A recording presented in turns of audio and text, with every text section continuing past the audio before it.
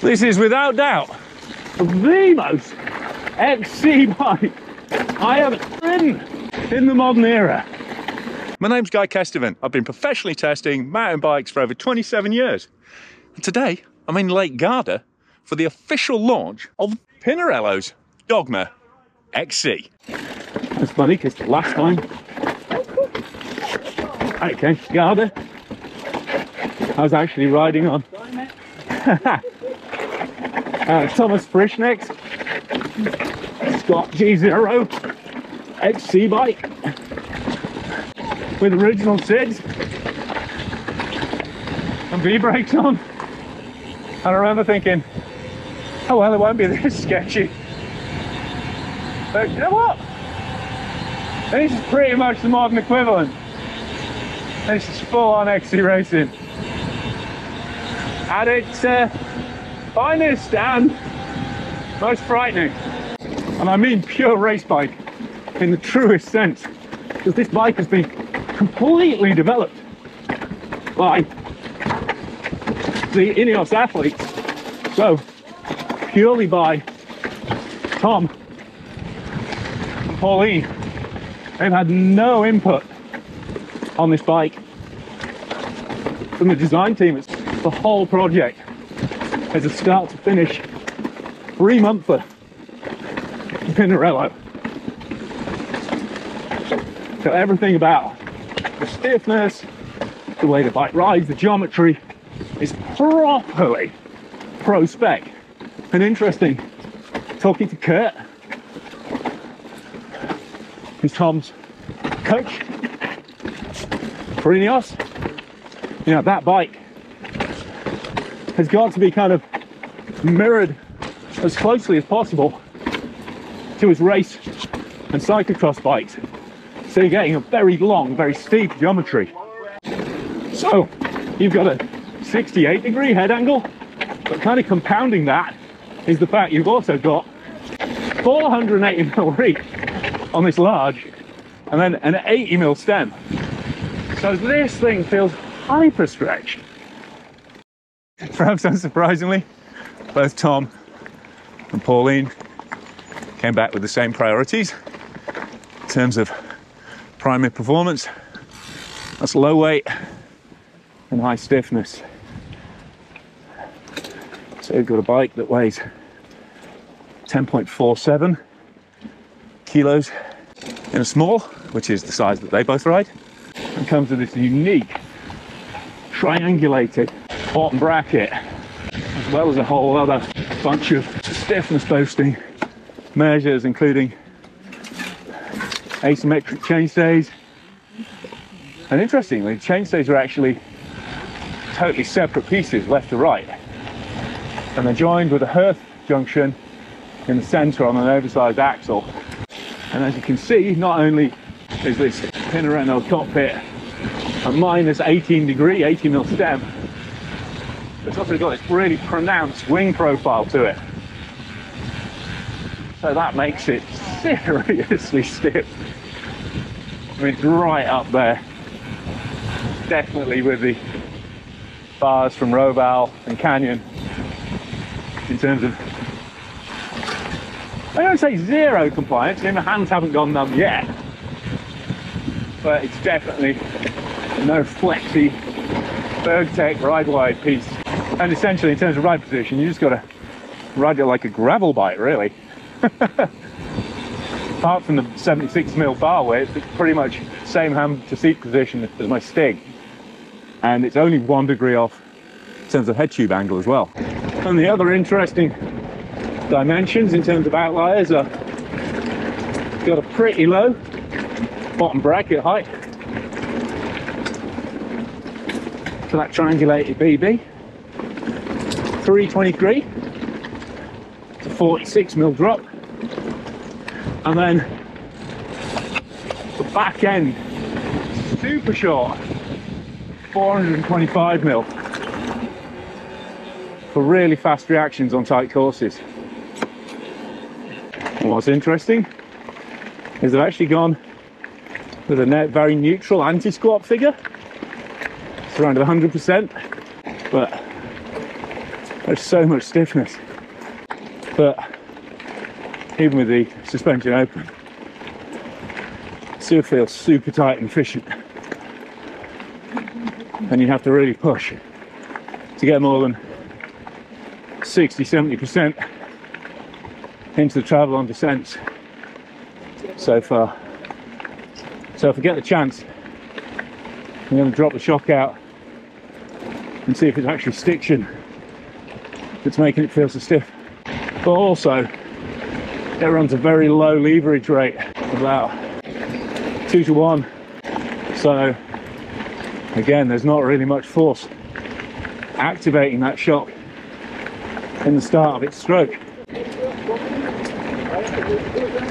So, really, really stiff frame. It feels super stiff through the suspension as well. Certainly an exercise in saddle and grip quality in terms of comfort. But then again, Pinarello are totally unapologetic about this. You know, they said it's a pure race bike. They're not trying to sell it commercially. Well, I mean, they are now, but they're not expecting it to be a big seller. So there's none of the compliance or other sort of trail style features that's designed to, you know, soften it for an average rider or even a trail rider. Because you can move that front shock mount to get 100mm of travel out the rear, 90mm as it comes with 100mm fork. Go!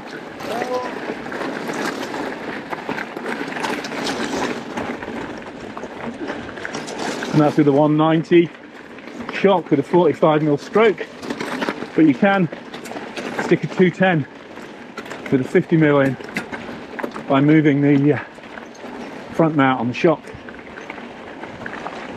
to open up more travel on the back. And then when you hit the concrete slab sections, on goes the lockout, and it's front and rear, so it's on the SL shock at the back and on this 32 step cast at the front. It's the new fork, so we'll have to have a detailed look at that later. That's enough talking for now though.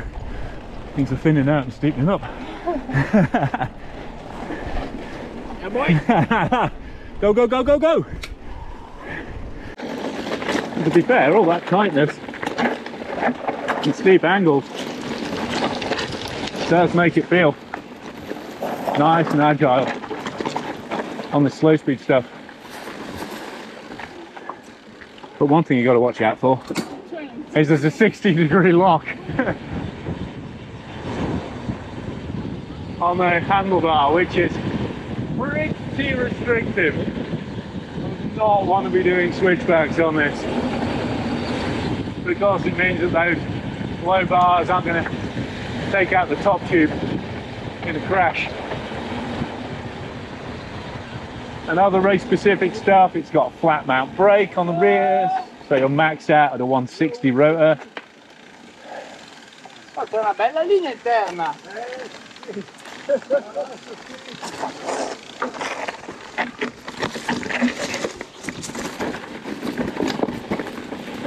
I have to say, first time on this new superlight Fox SC32. It feels pretty good. And they're saying it's 40% stiffer with that rearward brace on it. It definitely feels pretty accurate. And the other fun, you know you're on a genuine race bike fact, is that it's got clearance for up to a 40-tooth chainring, which Tom Pidcock uses regularly apparently. Pauline is no stranger to mashing a big gear either. You know, that's the same size chainring I use on my gravel bike, and they're using it for XC. And that explains why, you know, this bike is such a priority machine for sprint and attack style trails. And not so much a rocky. Whee! Woohoo! Still not got full travel. And I'm properly pushing what I'm comfortable with on this bike now. Let's see if I can get full travel at this. Whoa!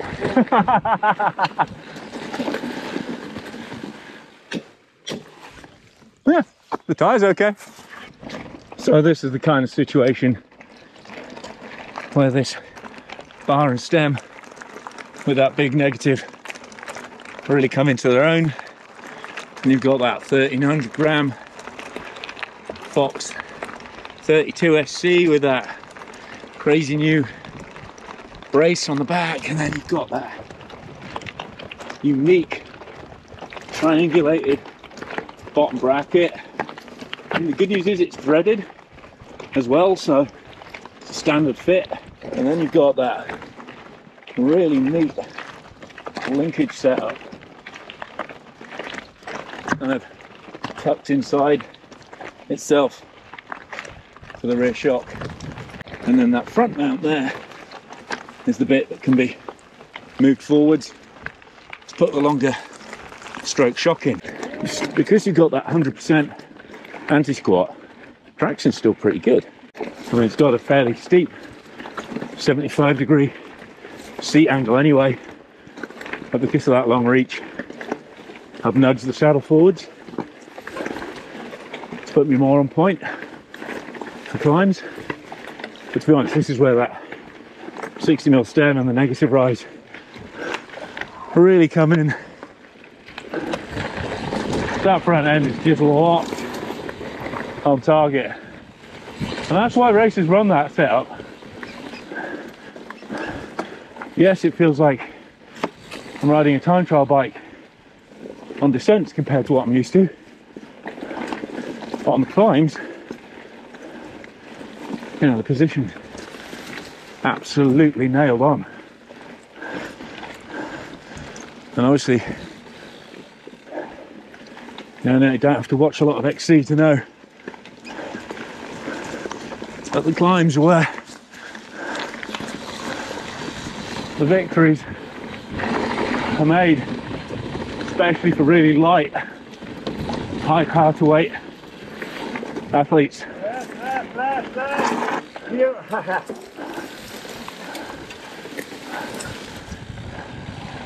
Like Pauline and Tom. And they're saying Tom Pidcock weighs like 56, 57 kilos when he's race fit. So that is like, that's a lot lighter than I am. And I'm only running 130 PSI to get about 25% sag out of this bike. They're not releasing it with Pidcock's Suntail suspension on yet. He's still riding that, but it's not commercially available. I think you can get it custom made for you for like 4K if you want to go that route. So I'm going to do a little tech check on the bike as well, so you can see the details of the spec and the design, because it is beautifully put together as you'd expect from a Pinarello. And it comes in two versions, this Dogma XC with Torre 40 carbon fiber, and then just the straight XC bike with a lower grade Torre fiber. It's a 900, which weighs a bit more. Comes the GX Axis spec. This is full XXSL. And like I say, all the latest Fox SL suspension. So you've got that new Fox 32 step cast fork with that crazy organic brace on there. You've got this Most Talon Ultra XC bar. It's on a hammerhead shark shape with all the cables going underneath, and there are a lot of cables. There's like 5 just on that side with the brakes, dropper post, and then that Fox twin lock. So that is a very, very busy end of the bar. You've got aerospacers on top of the stem with a GPS mount, but the stem is fastened with 2 little grub screws in the back there, and I did manage to shift it on a rocky descent, so I had to tighten that up. It's fully internal cable routing. You've got 5 different bottle cage positions, so you can fit 2 bottles nose to tail on that down tube. And you've got that big triangular cutout. You've got a 3D printed chain guide there. You've got that big main pivot with that herth joint in. Huge chainstays on this. And then those skinny seat stays. Actually, do you know what? They're not that skinny. They're pretty big at the top because there's no brace. Because these are 2 separate sides joined through that section there. They're actually pretty chunky seat stays. And then you got that really neat kind of interlocking linkage there. And that's about as much travel as I've managed to get out of it most of the day. That's the Factory Float SL Fox shock on the rear. Again, lockout there. And you've got that CNC machined front shock mount, and that allows you to put the longer stroke shock in there to get 100 mil of travel out of this bike. And then you've got that factory Transfer SL dropper post there, with of course it's got a carbon rail saddle. What else do you expect? Oh, haven't even talked about the tyres. You've got Maxxis Recon Race 2.35 front, exo protection, which is you know, I'm glad of it, to be honest. I properly dinged a rock. Obviously didn't get full travel, but I did properly ding a rock, and both tyres were fine. You've got XTR brakes, 180 front, post mount at the front, XXSL chains there. Interesting, not a power meter. Seeing more and more power meters on top spec bikes now. You don't get that on this. XXSL rear mech with the carbon cage on there, and then it's a 2.25 rear tyre, but there's room for a 2.4 in that back end if you need the extra rubber. And I have to say, it's properly striking. I think that kind of crazy, you know, world championship and Olympic gold medal livery kind of suits it. There's a red and black one as well. But if you're going to go for it, you know, go full golden glory, I say. So, there we go. Certainly been a full-on day here in Garda. Hammering the climbs on the gravel, on the road. Done quite a lot of road climbing. It's Italian XC today, and then pitching into a variety of kind of mellow, gravelly single track, and then some pretty extreme, steppy, rocky descents. And yeah, I mean, I probably had about 3 hours riding on it, so it's very much first impressions, but they're pretty strong impressions. It's very, very mechanically stiff. That bottom bracket seems to definitely work out. There's not much flex in this bike at all. When you stamp on the power, it feels very, very efficient. That 2-to-1 shock ratio means I'm running about 120 psi at 70 kilos weight. Those guys could be running even less. That's going to bring up, you know, it's going to kind of take the shock out of its operating range, really, and make it a very stiff, quite insensitive off the top. I've noticed the heavier guys who I'm riding with have a lot more bounce, a lot more fluidity. But, you know, this is a pure race machine. That's the overwhelming thing. I mean, I could go on about the details, yeah, but the overwhelming thing is this is an absolutely pure race team. I mean, Pinarello, being totally honest, they've barely ridden this bike. It's all been Pauline and Tom doing the development on this. And this is the bike they've asked for. You know, seriously stiff with this geometry that almost mimics their road bike positions. I mean, that's what it feels like to me on descent. It's about as sketchy as that. I mean, to be fair, the angles aren't really an issue. It's more the handling position that's so extreme. I definitely go for a medium if I had the choice again, because that 480mm wrench combined with that long stem and the negative rise. That's a lot. That's a lot to deal with on steep descents, you know. And again, I guess it's the reason I haven't used much travel on the rear, is because nearly all the weight is over the front. But then when you're climbing, this thing is a proper rocket ship, super light, super stiff, and even though the shock's not that supple, because you've got that 100% anti-squat, it is actually, once you're settled into the sag, it is actually pretty fluid. I'm not getting kicked around or spat about under power. It actually hooks up pretty well, and there's been some proper loose technical climbs here. So yeah, I mean, it does exactly what it's supposed to do, but I'm not going to say it's a bike, you know, I've enjoyed, you know, riding in a trail sense. If I was going to race it, would I race this? I don't know. I don't think I would. I want to feel more confident on the descents, but then I haven't got the skills that these guys have got, and I'm not used to riding bikes this shape like they are. So yeah, maybe not the bike for me, but you know, if you want to be like Tom and Pauline, then, and have a proper, unapologetically super efficient and geometrically extreme race bike, you know, even things like, you know, that 40-tooth main chain, that 40-tooth chainring capability, and in fact it's only 90mm travel at the back. This is a proper, I mean, it's an old school XC bike. You know, it is not the latest generation. It's not your 120mm bikes. It's not your Yeti or your Scott or your Cervelo or your Specialized. It's previous generation in a lot of approaches, but then that's what these guys want, and that's what Pinarello have delivered. And you absolutely cannot argue with its race record so far. I mean, this thing is as racetrack proven in terms of world championship wins as you could possibly want. And obviously a lot of that's down to the athletes, but you know, they're riding the bike they want to ride, and that has to be a significant factor in those victories. So, massive thanks to Pinarello for flying me out here to Garda for a day. Huge thanks to my regular channel sponsors who are listed at the end. If you could support those guys, because they're supporting me with you when you're shopping, that would be fantastic. Massive thanks to my Patreon subscribers who pledge on a monthly basis, and they get early, extended, and behind-the-scenes edits as a thank you. And they also get all those edits ad-free.